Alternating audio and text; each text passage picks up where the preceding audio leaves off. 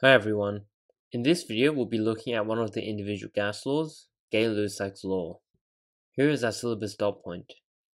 To recap, gas laws are a set of laws which describe the behavior of gases under various conditions. They assume that gases have multiple what we call ideal properties, which are that they have low density, they are free-flowing or forming, meaning that they have the ability to fill the volumes of containers and can leak through cracks, they are compressible and expandable, and they are diffusive.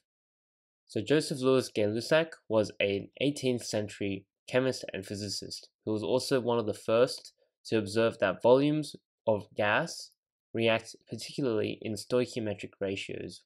This observation is relevant as it leads to Gay-Lussac forming Gay-Lussac's law, which states that pressure is directly proportional to temperature if the volume and amount of gas are held constant. This relationship is expressed mathematically as P is directly proportional to T, or that P1 divided by T1 equals to P2 divided by T2 after a change in either pressure or temperature. We can define pressure as being the force that's exerted on the walls of the container or between the particles of the gas, and the temperature as the average kinetic energy of particles that exist within the volume. Pressure is usually measured in the unit Pascal, and it can also be measured in kilopascals or kPas, which equals to 1000 pascals. It can also be measured in atmospheres, which are equal to 101,325 pascals, or 101.325 kilopascals. This conversion needs to be remembered. Temperature is a measure using the unit Kelvin, which is the absolute measure of temperature starting from 0, as well as degrees Celsius, which can be converted to Kelvin by adding 273.15, so that 25 degrees, for example, would be 298.15 Kelvin. We can derive Gay-Lussac's law by observing the ideal gas formula, PV equals to nRT, where P is pressure, V is volume, N is amount, R is the universal gas constant, and T is temperature. If we keep all the other variables the same, so V, N, and R, then if P is increased, then similarly T must be increased proportionally by the same amount. Thus, after a given change in temperature or pressure, because they are directly proportional, the initial pressure P1 divided by the initial temperature T1 should equal to the final pressure P2 divided by the final temperature T2. Like with the other gas laws, it's important to recognize that this relationship is only held true when the other variables are held constant, which in this case is the number of moles of gas and the volume. Here we can see a positive relationship between pressure and temperature in kelvins. The gradient is positive, indicating a positive correlation between the variables, which are directly proportional. Notice that the pressure is 0 when temperature in kelvins is equal to 0. To illustrate Gay-Lussac's law, let's consider a boiling pot of water. As the water is boiling initially, the particles are moving around the pot with a certain amount of energy. However, as the temperature increases, the water begins to boil more vigorously. The pressure inside of the pot builds up until the lid is no longer able to stay on top of the pot and it falls off. We can use this understanding of Gay-Lussac's law to consider what some day-to-day applications of it are. A pressure cooker for food, for example, is an example of Gay-Lussac's law in practice. In the pressure cooker, food is sealed inside of a metal pot which has a secured lid. As the temperature inside the pot increases, the particles also begin to move more vigorously. We know from Gay-Lussac's law that since pressure and temperature are proportional, an increase in the internal temperature of the pot will also lead to an increase in internal pressure of the pot at a proportional amount. To release this pressure that is inside of the pot, a regulator is pulled and the internal particles then escape the pot. To better illustrate Gay-Lussac's law, the temperature inside the pot does not immediately drop proportionally to the decrease in pressure.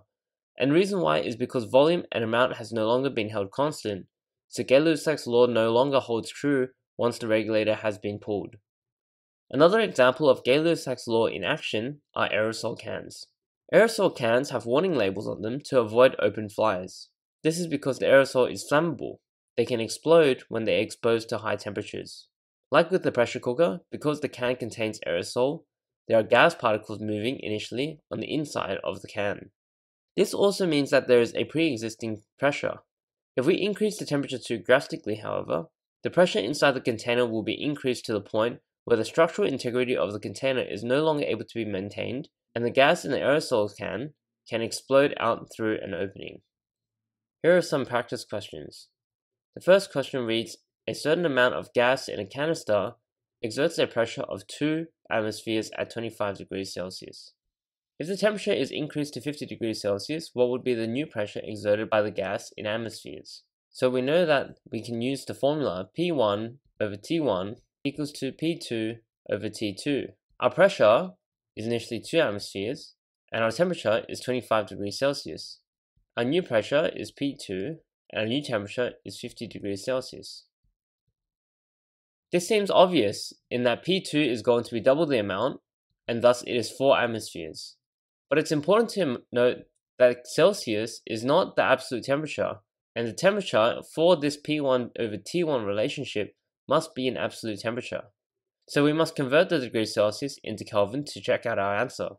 So in this case, it'd be 2 divided by 25 plus 273.15 equals to P2 divided by 50 plus 273.15, and so P2 must equal to 50 plus 273.15 times 2 divided by 25 plus 273.15, and that gives us a value of 2.17 atmospheres.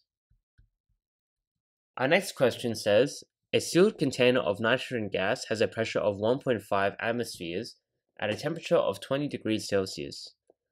According to Gay-Lussac's law, what will be the pressure inside the container if the temperature is raised to 80 degrees Celsius? So we have to take the same steps that we took previously, turning Celsius into Kelvin to find out our answer. So originally P1 equals to 1.5. T1 equals to 273.15 plus 20, because it's 20 degrees Celsius. And T2 equals to 273.15 plus 80. So we thus work out that P2 equals to P1 multiplied by T2 divided by T1, and that equals to 1.8 atmospheres. Hey everyone, if you found this video helpful, smash that like button and don't forget to subscribe. Want even more? Become a Patreon member for early access to videos, exclusive Discord discussions about questions on chemistry and physics, and live preparation sessions for your exams. Don't forget to head over to our website for topic tests and practice exams to further improve your understanding and learning.